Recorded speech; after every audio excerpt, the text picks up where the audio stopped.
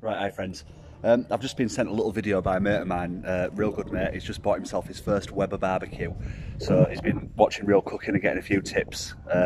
He's very excited. Tonight he's going to cook some chicken thighs and some steak. Don't know what sort of steak. I have told him ribeye, sirloin, best thing for grills. Fillet's good as well. But you know, you want to get some good fatty action, don't you? I just want to point out one thing to anybody who's thinking about taking up barbecue or doing a barbecue. The key to making your food absolutely awesome is don't eat anything for several hours before you cook it. Drink a load of beer whilst you cook it and before. And no matter what you cook, you will think it is absolutely class. That is the #1 rule for any barbecue.